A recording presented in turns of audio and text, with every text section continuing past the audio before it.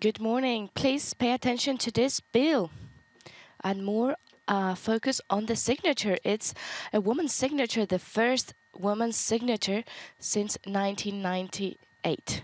To Christine Lagarde being the only woman in a men's world and reaching the high-level positions is not an exception. That's the story of her life. The president of the European Central Bank is not scared of challenges because right now the Eurozone is under difficulties. She is in charge of over 340 million people, and she will be with us today. It's Thursday. We are on the 2nd of March, and there are more pieces of news today.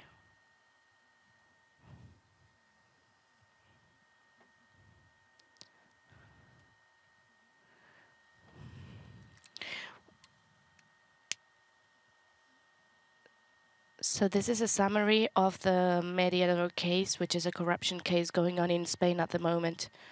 I have nothing to hide. Whoever knows me knows how sincere and honest I am. I consider myself a victim. Do you feel abandoned by your party? Not by my roots colleagues, but by the party, the high managers of the party? Yes. So the Socialist Party is trying to stop the Popular Party scandal.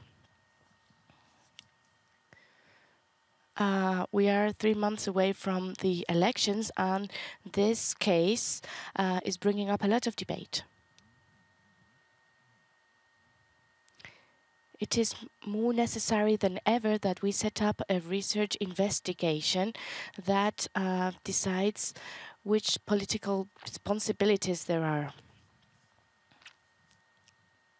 So he has been expelled from the party. Patxi López was here with us yesterday, and he provided more data about those people who went for a dinner in Ramsés, a restaurant in Madrid. Do you know for a fact that they just went for dinner? Yes. In some cases, yes. Okay, so in other cases, maybe not. No, that's not what I said. Please don't misinterpret me.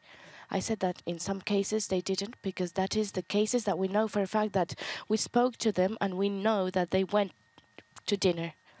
Dinner, full stop.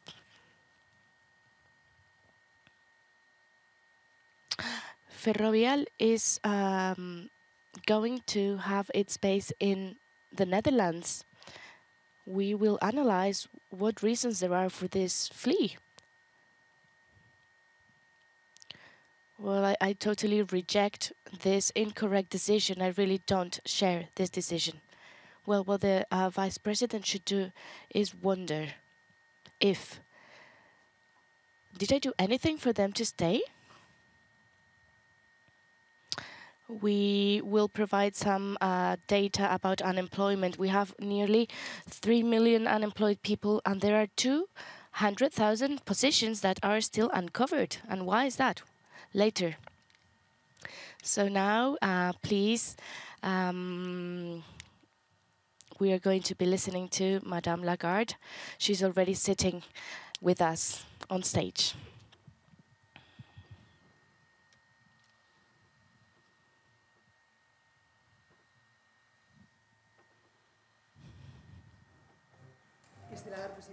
Christine Lagarde, Madame President, welcome. Thank you for being here with us today. From the institution that you chair, the European Central Bank, you have the challenge to try and bring down the inflation in the Eurozone. For 11 years, you didn't raise up the money, but in only half a year, rates have had the greatest surge in history. Let's look at the evolution. Yes, a month ago, the European Central Bank approved a new rate hike of 50 basis points. That means that the money is at 3% in the Eurozone. And this is the 5th consecutive hike. It's the fastest cycle in history. We can see the evolution here. So we had a valley since 2016. Rates had been at not percent, but in July 2022, the curve started going up at an unprecedented rate. And that is when the European Central Bank started elevating the value of the money in order to stop inflation. But our question is this the end? Because the ECB is revising prices in March again. Yes, and as an unprecedented gesture, you anticipated that in the next March meeting, we will have a new hike of 0.5%. Is this still the case? Has nothing changed? And it was surprising that you gave a heads up, because that's not the norm, is it? Well, first of all, I think that there is every reason to believe that we will have another 50 basis points hike at our next meeting in March. And that is so because inflation is just way too high. And we need to take all the necessary measures in order to bring inflation down. This is necessary because the mission of the ECB is to maintain price stability. Inflation is way too high. We need to look at what tools we have to bring it down. And interest rates, particularly for the short term, is the most efficient tool that we can use. So I cannot say yes for sure, because it's a decision that is made by the Governing Council, but we have anticipated that this is very likely to be the case. And I don't have any reason to believe that it will not be the case, but we look at data, we look at numbers. We have had a few numbers recently. We are working on our projections. Staff of the ECB will give us their projections going forward, and we will take all that into account. But for the March decision, I don't have much doubt. Let's put it that way. So can we think that there will be further hikes for the rest of the year? Because we have just learned about the data for February in Spain and France, and they are not very good. We see that there's a rebound in inflation. So should we think that there would be further hikes later in the year? We said that we would be data dependent, and I think that that's the most important set of elements that will determine our decision. So we look at most recent numbers, of course, and yes, you're right, they've been on the upside in various countries. And we look at our projections, we look at the path ahead to see how much ground we have to cover, and then we make a decision. So we shall see. At this point in time, it's possible that we will continue on that path. By which amount each and every meeting, it's impossible to say at this point in time. There is a lot of guess estimates, and some people say, oh, it will be so much, or it will be so much. The real honest answer is that we will be determined by data, and we will decide when we see the data. What is, on the other hand, very certain is that we will do whatever is needed in order to bring inflation back to 2%, because this is what our mission is, and this is what the people of Europe expect from us. Bring inflation down to target, which is 2%. I understand this is not an easy decision. Sometimes we hear that there is a fight between doves and falcons, those who are more in favor of mitigating these rate hikes and others who are in favor of applying more drastic measures. Aren't we risking slowing down the economy in the whole euro area, because businesses and individuals will have trouble paying such elevated risk hikes? It is obvious that if you increase interest rates, it is going to make financing cost for the banks higher. They will themselves charge higher interest rates to their borrowers, and that will have a dampening effect on demand.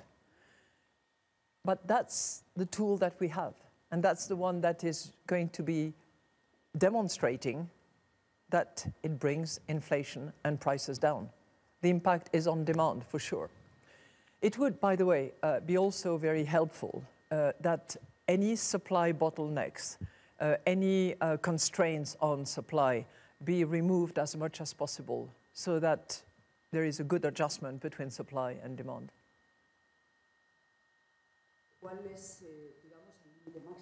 So what would be the cap? Is there a maximum that you are looking at?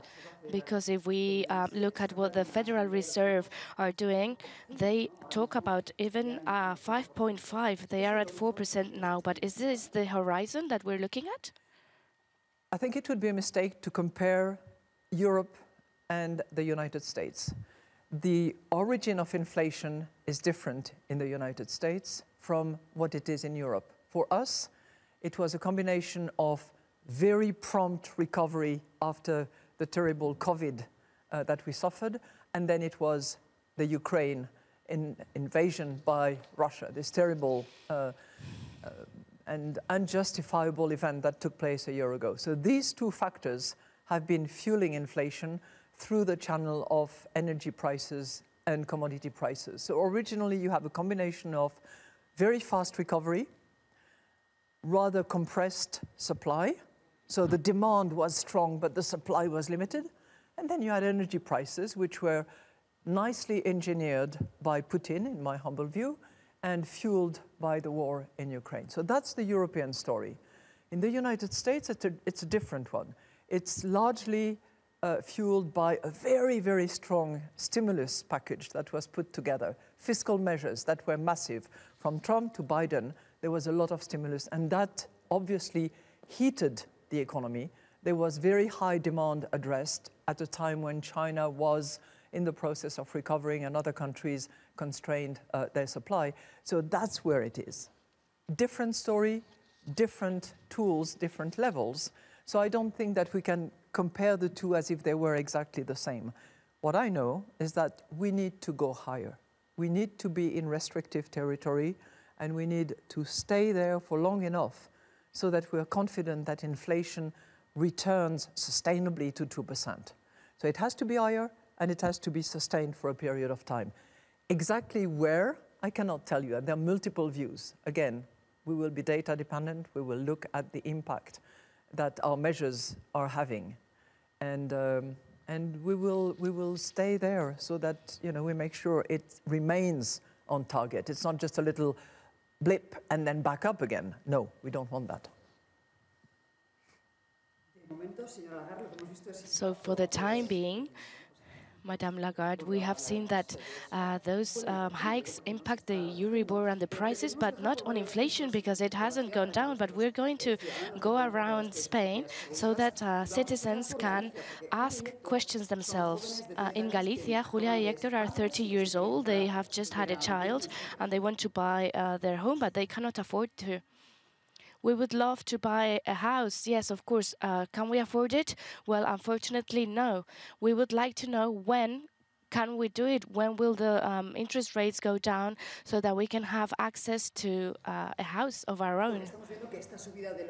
We can see that these rate hikes has a direct impact on the Euribor, which is the mortgage reference rate, and that's where citizens and families are seeing the highest impact, especially if they want to have a variable rate mortgage.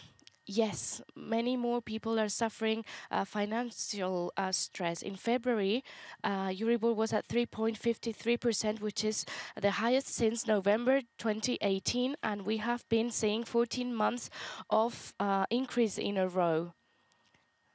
In February 2022, Euribor was in negative points, minus 33, and in just over 1 year, there's an increase of nearly 4 points. So Spanish people who have a variable mortgage will see the impact. For a 150,000 euro mortgage in 25 years, the difference is of 300 euros a month, but let's say that we have a higher mortgage, 300,000. Well, the increase is of 600 per month. It's over 7,000 euros per year more. Yes, so people who have to use 6 years' worth of their salary to buy a home. So what's going to happen with the Euribor, Madame Lagarde? Because some people have said that some people believe that it can reach 4 or 5% in the summer. First of all, I'd like to congratulate the young couple that just had a baby. I think that's a wonderful sign of hope and you're a mother, I'm a mother, and it changes your life. And you look at, okay, where shall we live? What car can we drive? And so on and so forth. What I would like to say is that interest rates will not return to where it was 2, 3, 4, 5 years ago, when interest rate was actually negative. Okay, Euribor was negative. And obviously, as a result of the change of situation that I tried to explain, where inflation went up, we need to use interest rates in order to tame inflation and make sure that it returns to 2%. So the projection of our staff at the ECB at the moment tells us that that inflation will return close to 2% in 25. 2% is a very decent inflation rate.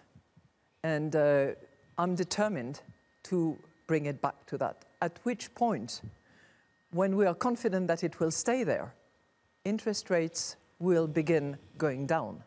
So interest rates are not high forever. Once we stabilize the situation, once inflation is back to 2%, once prices are stable again in grocery shops, when you buy things, then interest rates will go down. But you see, what I understand from the Spanish market is that currently there are fewer people who take adjustable rates. People tend to go for fixed rate in order to lock in the rates that they will pay and to have some certainty about the future. Those who took adjustable rates had the benefit for many years of very, very low interest rates. Now, of course, because you take the good with the rough, you had the good because it was low, and now because interest rates have to go up to tame inflation, interest rates are higher. So I know it is tough for some people, and I know that mortgage rates for some are difficult.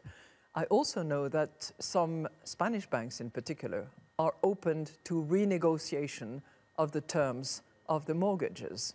And I think that people who are indebted, who have a mortgage, should explore with the banks whether there are options in order to avoid falling into a difficult point where the loan is not performing anymore, the house is at risk of being attached and foreclosed, which is terrible. It's true that the change of the mortgage changes have been so much higher than in last year. And then we have a good practice code promoted by the government that most banks have adhered to it, but there are many obstacles to it, and not so many people can do it. I would like to ask you about what Podemos, the partner in government, because they accuse you to do monetary terrorism, and they're asking for caps in mortgages. What do you have to say about that? Well, I'm not a terrorist, that's for sure. And I'm guided by public interest and by the mission that was given to the ECB under the Treaty of Europe. And our mission is to return price to target and to maintain price stability. We are the custodian of the euro. Cap on mortgages, it's not something that the central bank can decide. This is not our mission. This is not it's impossible to do that. It would be, something that regulators can decide at the national level, and or it's something that can be negotiated with banks. But it's not for the European Central Bank to do that. Can you confirm that delaying payments have skyrocketed, or that banks are not giving so many mortgages due to risk of default? There has been a reduction in the volume of loans that have been asked by families, and there has been a reduction of loans that have been asked by companies.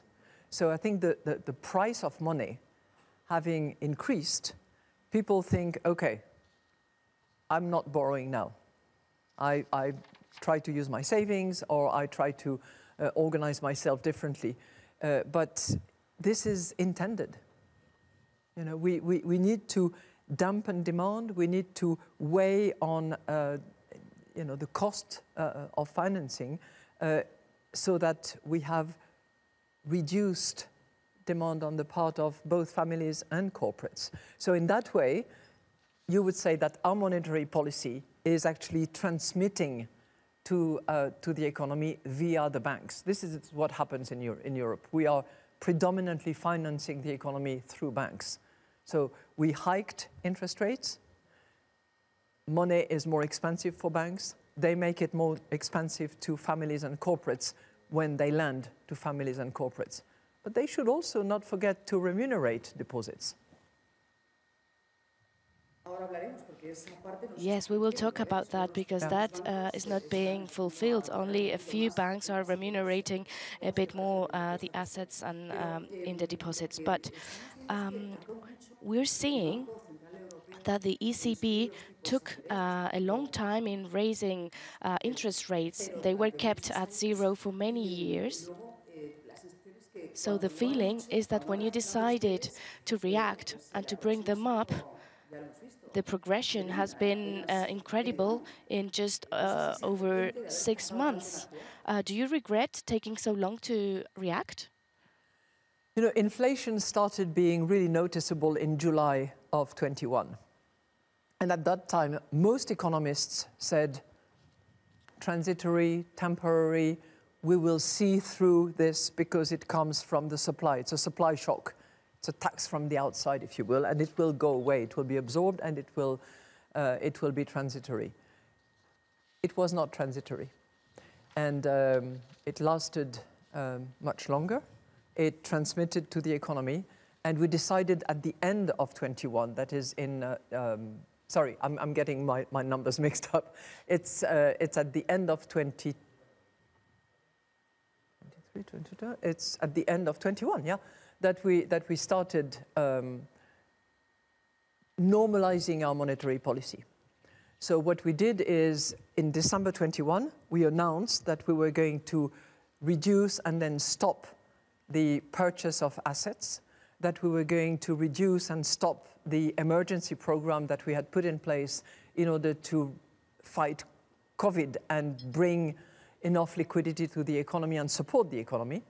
And it's in June 22 that we then decided, having stopped purchases, that we decided to hike interest rates. And we did so as of July and consistently and at a very high pace, you're right, unheard of before in Europe. Could we have started 3 to 6 months earlier? Possibly. Would it have made a huge difference? I don't think so. So it would have been better to start earlier. Do I have regrets? I'm looking at what comes next. I'm looking at the future. I'm looking at how we can improve the situation and bring inflation back to target. That's what I'm most focused on now. In spite of all these rate hikes over the past 6 months, we can see that inflation is wild. We were told that prices would moderate in 2023, but that's not the case. Today, we're going to find out the latest available piece of data, but in January, the CPI was at 8.6%. That means that prices were moderated. We can see it on the curve because inflation goes down 0.6%. Back to December levels. And we are seeing 3 months in a row where inflation prices go down. It's the lowest level in the Eurozone since July 2022. If we compare it with the average of the Eurozone, Spain holds a good position. The harmonized index is at 5.9%, together with Luxembourg at 5.8%. Luxembourg is the Eurozone country with the lowest rate. But what is the greatest concern? The underlying inflation. There's no truce. There's a new record at 5.3%. That is an all-time high. Yes, so let's go back to the street in Sevilla. She's a housewife.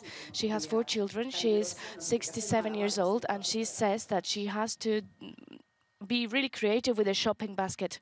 I used to like coming to the market, but now is a nightmare. Until when are we going to see prices going up? Are we ever going back to prices before the crisis?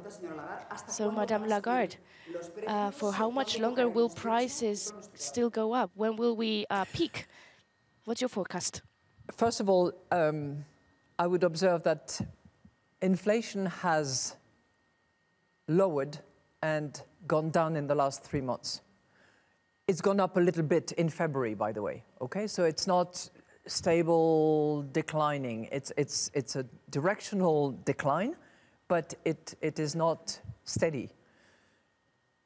In particular, the price of food is increasing at the moment. What we will see in March is numbers that will go down much more so than we have, simply because of base effects. I told you earlier on that the price of energy hiked significantly as a result of the Ukraine invasion by Russia, and that was 24th of February last year. So we will have base effects for the March numbers, and we are confident that it will then continue to go down. But it is still just way too high. As mentioned, 8.6 is way too high for the Eurozone, and the ECB has to continue to take action in order to reduce inflation. You know, when I come back in 1 year's time, I don't want this lady to still be angry, and I understand why she's angry. I understand that prices are up, and when I do my own shopping, I can see that myself. So my hope is that we can bring it down as rapidly as we can, but it's going to take a while because it has, you know, sort of invaded the whole economy. It's a bit like a poison, inflation. It penetrates through a part of your body and then it gently, quietly, or not so quietly at all, invades the whole body. We need to tame that. We need to stop it. Okay, so I'll keep the two reflections that from March prices will start go down, and also that you will be back next year with us in order to confirm that. But I'm sure that you're worried about the underlying, as you said, it's like a poison, an invisible poison that it's attacking economy. That's 7.7 of the underlying inflation in Spain is the highest figure since there are records. Yeah, and just for your watchers to understand, what we call the core inflation is a whole basket of prices, excluding energy, excluding unprocessed food. All the rest is in that core inflation. And as I told you, the original inflation that was driven partly by the strong recovery against constrained supply, plus the energy that fueled it, that has sort of trickled and invaded all of the goods and the services. What I'm really concerned about is the service sector, because that is the one that is predominantly, you know, our economies. We still have some industry, we have goods determining portion of the basket, but services are the predominant part, and generally services are labor intensive. And that takes us in the direction of wages, and how wages and how labor costs are going to evolve in the near future. Yes, we will be talking about wages as well, because they're not matching inflation, except for the case of pensions in Spain. But we can't see that the measures adopted by the government are working. They lowered the VAT in some food. What do you think about this discount in VAT? You know, I was Minister of Finance for my country in France for 4 years. And I know that reducing VAT is one of the easiest, most convenient tool to use in order to reduce prices. But it has two drawbacks. One is it benefits everyone, whether you're rich or poor, whichever car you're driving, whichever house you live in, you're going to have the benefit of reduced VAT. This should not be the intention of governments in Europe at the moment. Okay? It should be targeted. It should be the measures, the fiscal space, the taxpayers' money that is put out for good work to the economy should go to the most exposed people, to the most vulnerable people. Okay? The second drawback of these VAT measures is that at some point you need to bring them back up. So you zero them or you reduce them, but you need to come back to those previous rates because you need to fill in the coffers of the state. You need to have the revenue. At the time when you bring it back up, then that has an inflation on prices. And that determines, yet again, a hike in prices. So this, I understand why it is done, but it's not the ideal tool, I have to say. I think that Spain does another, as another benefit. For those people who earn less than 27,000 euros per year, they get a special stipend of 200. That is much more targeted. That is, yes, in our view, you know, a better use of benefits at the moment. Yes, but that is a one-off payment, and requirements are strict in order to be able to get that. I won't ask you about the Podemos option of subsidizing the shopping basket, just like we did with oil, fuel for cars. So I will save that question, okay? However, I do have a question for you regarding wages, because when we go out in Madrid, we see Alfredo. He's 57 years. He has contributed for many decades, but his salary is not matching the price surge. I only got a 10 euro increase in my payroll. I can't make ends meet. So, Madame Lagarde, until when are we going to have to live in this situation? So when will wages go up? Because the ECB has always requested moderation in wages increase, but in Spain, the minimum wage has risen nearly 8%, but regular wages have not, only at 2.7%. Yeah, my understanding is that in Spain, minimum wages has gone up by 8% and pensions have also gone up, right? So in a way, that is very targeted to those who have minimum income. And although it fuels demand, it's clearly targeted. You know, what we are observing in many countries of the euro area is that unions, workers, employees are putting pressure on companies and employers to say, look, inflation is up, prices are up, the business is still going reasonably well at the company level. There is a good reason to sit at the table and to negotiate how we are going to cope with the situation. And I think that this is a desirable outcome, not to go into, you know, a dangerous spin of prices up, wages up, prices up, and so on and so forth, that the economists call the second round effect. We should, as much as possible, stay away from that, because otherwise we will have to tighten monetary policy even more than we should. But catch-up clauses, reasonable negotiated arrangement in order to increase salaries is something that we observe in many European countries, and I hope that it can happen in Spain as well. I understand that especially in Spain, the purchasing power has been reduced much more than in our neighboring countries. So from your words, I understand that you are critical with this hike in pensions of 8.4 because beyond being an electoral measure, it brings more inflation. Well, the three criteria that we have for benefits and for measures and for special programs are temporary, targeted, and tailored.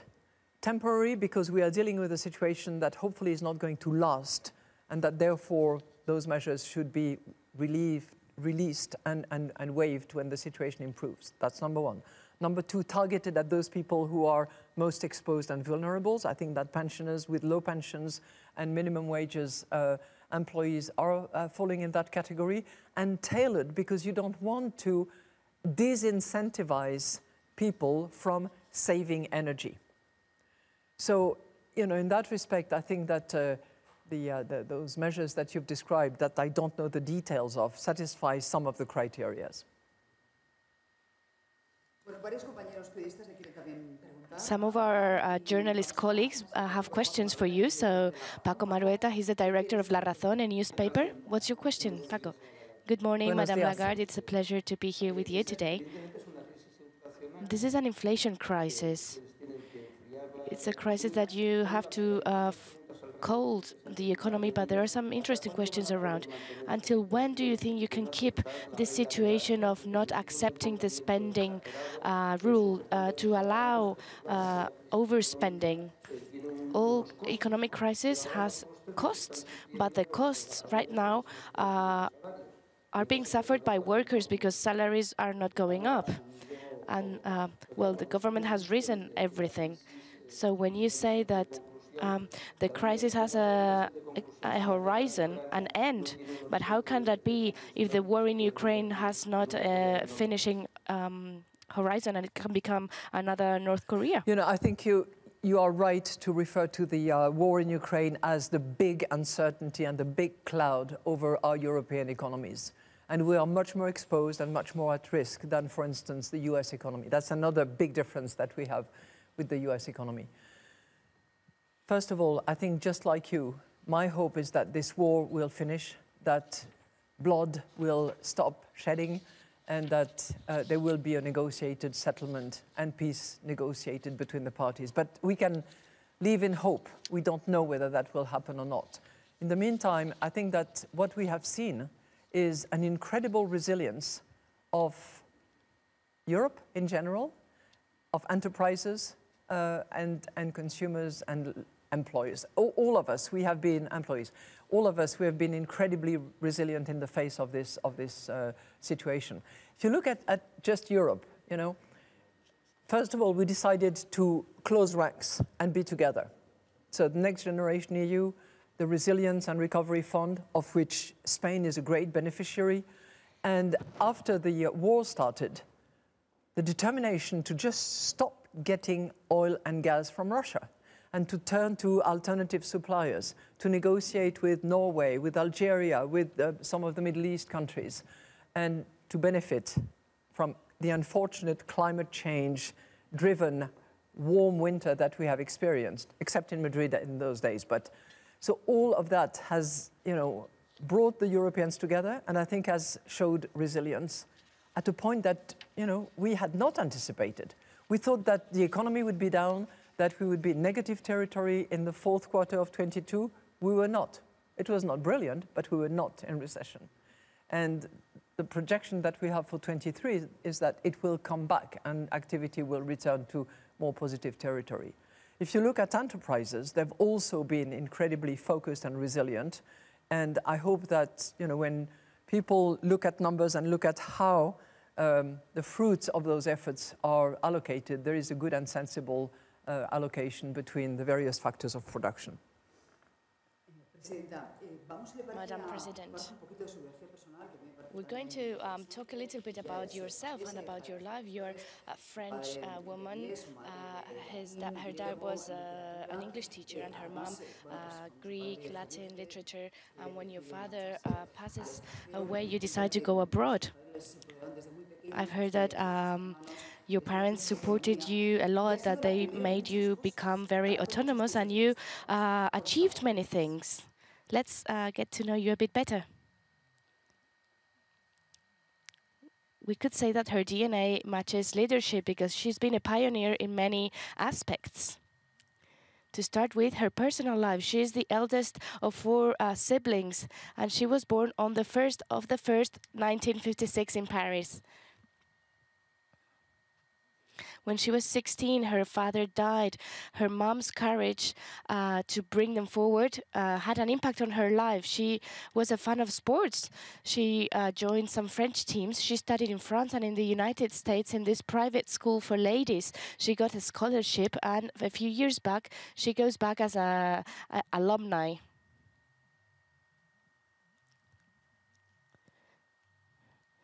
She had a brilliant career as a lawyer in Chicago, and she was the first woman chairing this law firm. And from that moment onward, she would be the first in many other situations. She was the first woman to lead the monetary portfolio.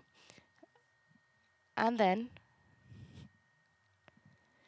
she's the first woman running the International Monetary Fund. She's a fighter with a very bright humor.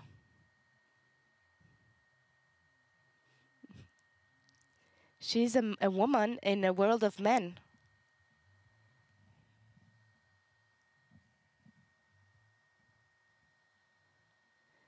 Her interest in gender equality has been very seen. Forbes considers her to be one of the most influential person. She was the first woman to run the ECB and the first lady to sign our bills. She's close and shows solidarity. She had to fight a sanitary and an economic viruses, both, and then the war in Ukraine.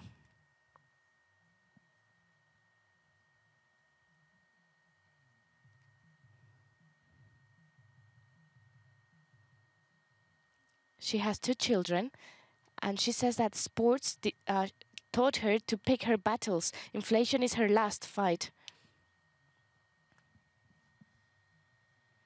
In spite of all the challenges, in these 67 years, we can see that she always has a smile on her face.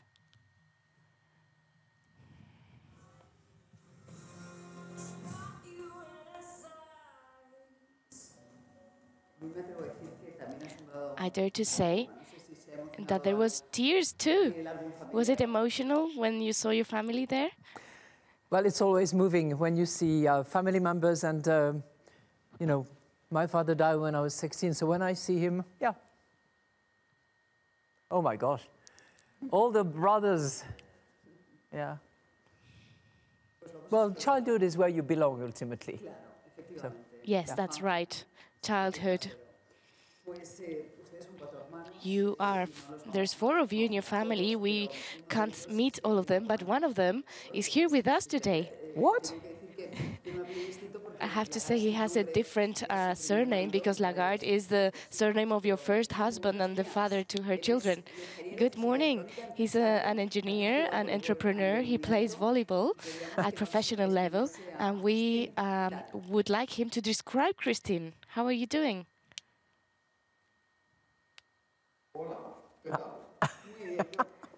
We're great. Look, what was Christine like when she was a girl? What she want to become when she grew? Oh dear, what is he going to say? First of all, I would like to say that we had a very happy time.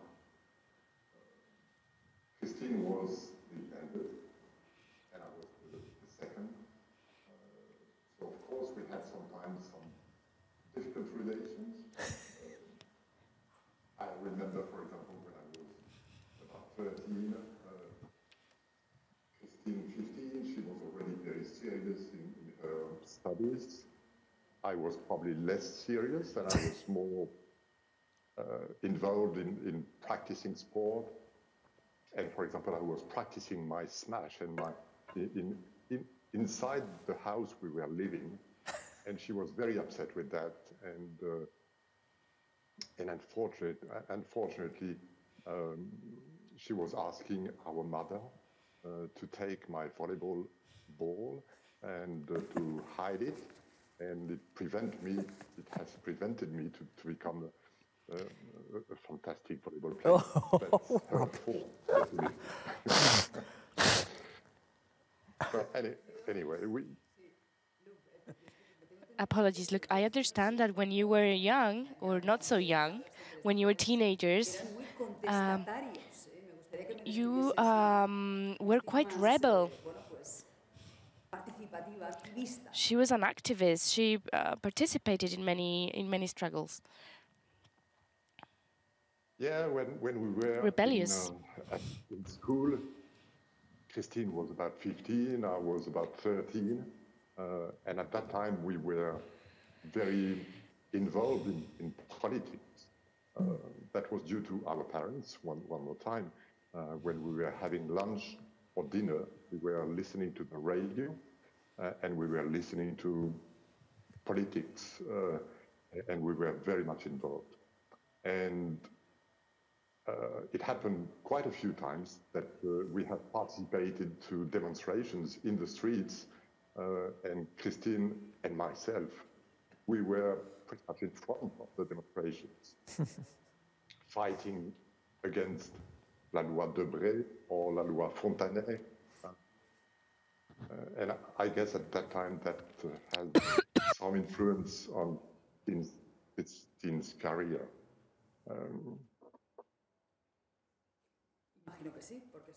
I understand it did, because she studied law and politics beyond her career in economy, of course. Would you like to say hello to him? I'm sure that you want to say hello, or you can speak French if you wish, as you prefer. You can talk to your brother. Salut mon grand, tu vas bien? Je vois que tu as un très sérieux building derrière toi et tu n'as pas un trou de golf, ça m'étonne. Golf, ce sera pour samedi. Quelle chance. Oui, et il fait un temps magnifique. Merci beaucoup d'avoir participé. Hein. Merci. Thank you so much, Luc. It's been a pleasure having you too. So I would like to ask you about your family side. Some people think how a woman like Christine has work-life balance. How did she manage to do it? Do you have any tips for us? Amaya has 5 years. She's a manager in a chemical sector company, and she has a question. Madame Lagarde, I believe that in Spain we're taking little measures to strive work-life balance. There are not many nursery schools. Working hours are long, the maternity leave is not that great. So what's your opinion about Spain in terms of work-life balance, and what could European institutions do to help us? First of all, I think that it's extremely important, and it's a priority, that women be given equal opportunity, equal chance, be remunerated equally when they do the same job as men. This is not the case yet. OECD average difference between men and women's pay for the same job is still north of 10% and sometimes close to 20% in some countries. So I think that's an absolutely critical objective to have. And I would say, you know, as head of the IMF, I visited many, many developing countries, many emerging markets. And I think what is fundamental for all of us is to make sure that girls get the same education, have the same equity available, so that they can develop into what they want to be. They may want to be a mother, others might want to be an executive, like the woman that we heard on the show, but they should be given those opportunities. Not the case still today. And I speak from experience. I have lived in a world of men, which is fine, nothing wrong with that, but women must be given the same equity and the same access as men. So back to the very practical question that was asked, what needs to be done? In addition to education, obviously public infrastructure and available kindergarten places where parents can actually entrust their children for a period of time when they go to work. That is critically important. Second, make sure that the work that needs to be done at home is properly shared. It is still the case today that women, in addition to the job that they eventually have, do most of the work at home. This is not right. Those tasks have to be shared. It's not for the mother to raise the children and to look after the house and for the man to go and do other things. One of my pride, I have to tell you, my children are now, over 35 and big boys, and they have their life and their children. One of my prides is that they know not just how to put a wash on, but they know how to iron their shirt. I've always, decided that my sons would not be asking their wives to do that. And it's it's very anecdotal, but that's what I mean. Equal education, equity available, access, and available infrastructure for both parents, and parents in the house sharing the tasks. And I tell you, if that is available, women thrive. They are amazing. You are amazing. Thank you so much, Madam President. We wanted to ask this question. We are only 1 week away from the 8th of March, the Day of the Woman. And one last question. We're running out of time. But Isabel, the director of Expansión, the newspaper, has another question. Congratulations, Madame Lagarde, for your amazing professional career and also personal, because central bankers have a heart too. I would like to ask you about the Spanish economic situation. What do you see in terms of employment and growth? We get this question very often as economic journalists. And how is that within the European framework? And another question is, if you have discarded the fact that there will be a recession in Europe. You know, when I look at the numbers of the various member states, I can see that Spain is doing better than others. Whether you look at GDP, whether you look at inflation, it's better. Unemployment, no. There is more unemployed people in Spain than in other countries.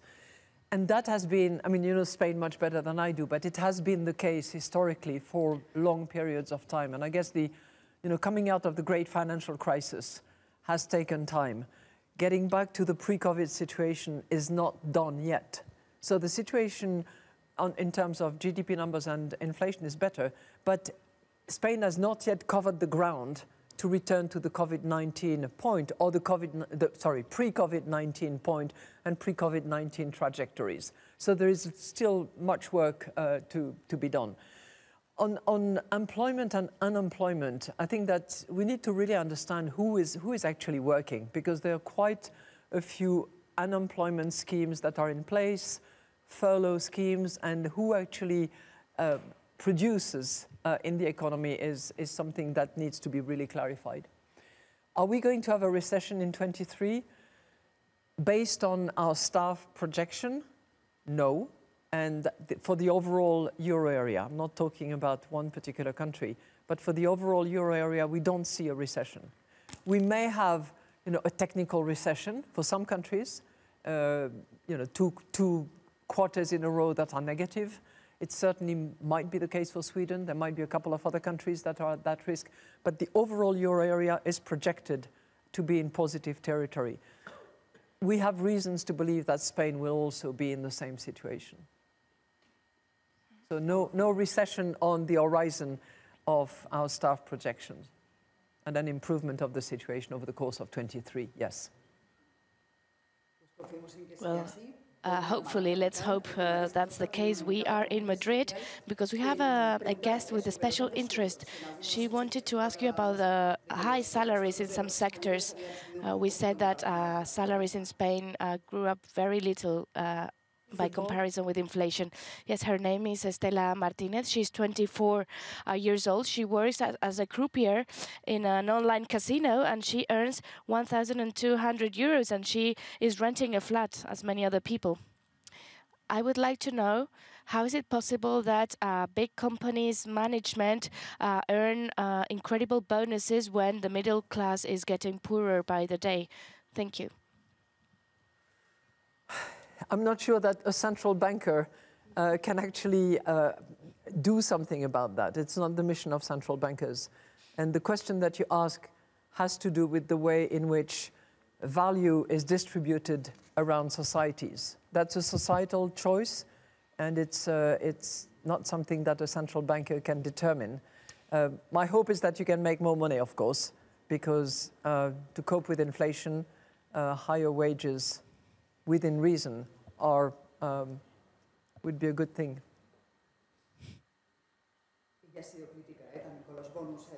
You have also criticized bonuses with some bankers too, and you also claimed that savings was also remunerated. And now I take the opportunity to ask these questions. Why do banks provide so little interest to those who have their money in their banks? I think that's a very good question, and one that consumers, clients of the banks should address head-on with their bankers. We discussed interest rate hikes. The price of money has gone up. The price of borrowing has gone up for both banks and their clients. But if you deposit your savings, and if you are prepared, for instance, to leave it for a period of time, then negotiations should start between the client and the banker in order to have your savings actually remunerated. And this is happening in quite a few countries. I know that this is an issue in Spain, and I very much hope that consumers will actually have those discussions. You know, when I was a student, I was very much supporting the movement of consumers associations. I think that the relationships have to be discussed in a concerted way. In the current situation, obviously, banks' clients have to take up this discussion with bankers, and bankers have to be sensible about it if they want to keep their clients. I think the alternative is change bank. And there are quite a few countries where the switching from one bank to the other has been facilitated. This has certainly been the case in my country, and I did that when I was finance minister.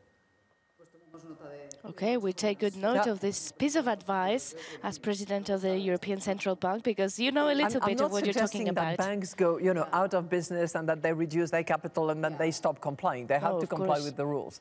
They have to be sensible. They have to care for the business, of course, because they are part of the solutions that we found in the last couple of years. No question about that. But when interest rates are hiked in the way they are and have to be, then there has to be that discussion. Madam President, you were saying that energy prices would moderate. In this winter, the gas prices were high, even though it was a warm and mild winter. Actually, the main responsible for that hike in Spain. But we have a question from a lorry driver who is asking what's going to happen with fuels, with petrol. When will the price of fuel go down? Because we've been losing money for a long time now. Do you believe that once the Ukrainian war is over, we will be able to recover? You know, also about the heating invoices, electricity bills. Yeah.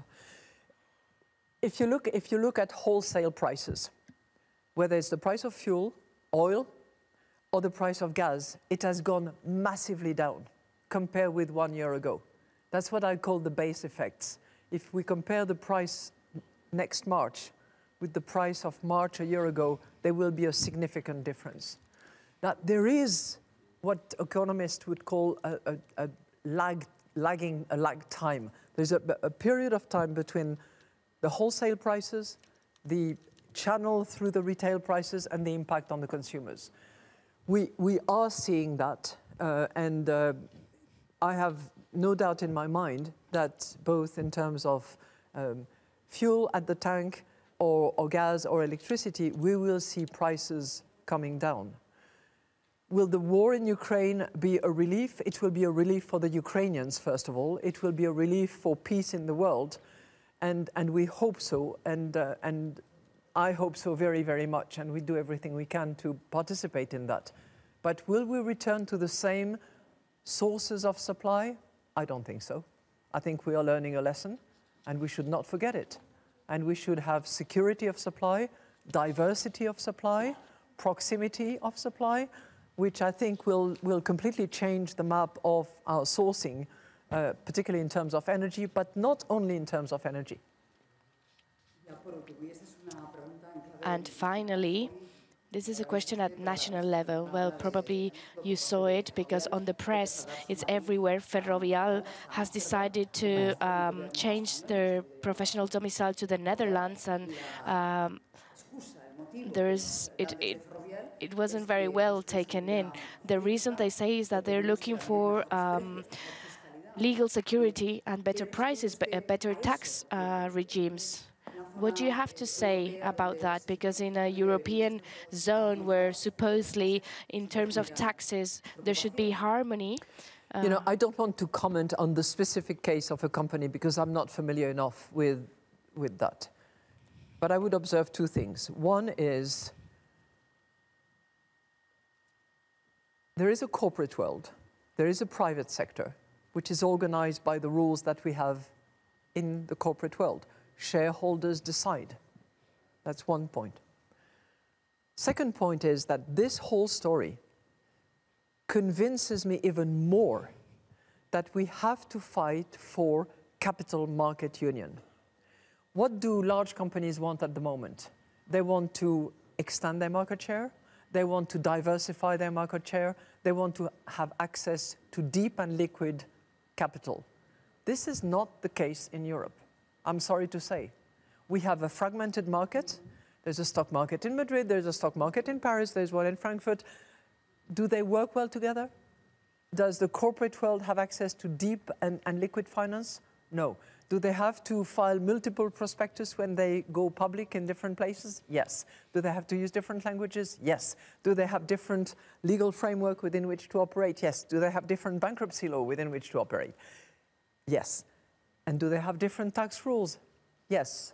I think on all those points, tax, bankruptcy, single filing, point of access, we are making progress, but not fast enough.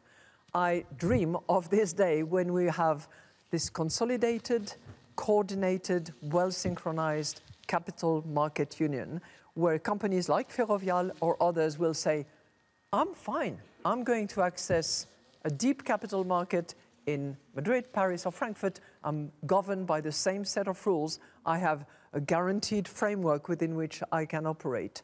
And if I need to get access to the US market, I'll do a dual listing, one in Europe, one in New York. But I don't have to move necessarily because we are much better unionized. We have monetary union. We can have capital markets union. So I'll keep the fight. That was very clear. Yes, yet another fight to begin.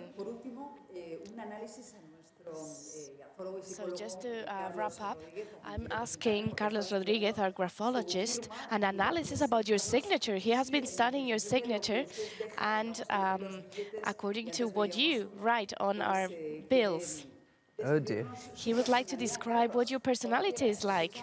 Carlos, go ahead. Well, it's a signature that is very easily readable. We can see the confident. She brings more importance to her surname, so that's her professional side. But in terms of emotions, she has a lot of self-control. She prioritizes thinking over feeling, but at the same time, she's easygoing.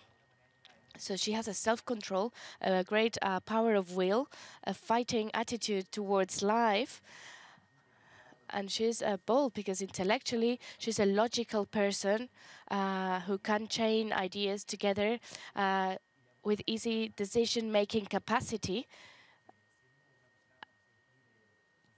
And she's a constant person. In terms of social relationships, she needs contact, but at the same time, she's quite selective. So not everyone can do. She might be a bit lacking trust in some situations, but she is always polite, hardworking, and kind with others. Well, I think this is enough, right? Do you agree, Christine? Do you feel, does it resonate with what you think? I think you're very flattering. So I will take all that for me. It's good ego food. Thank you.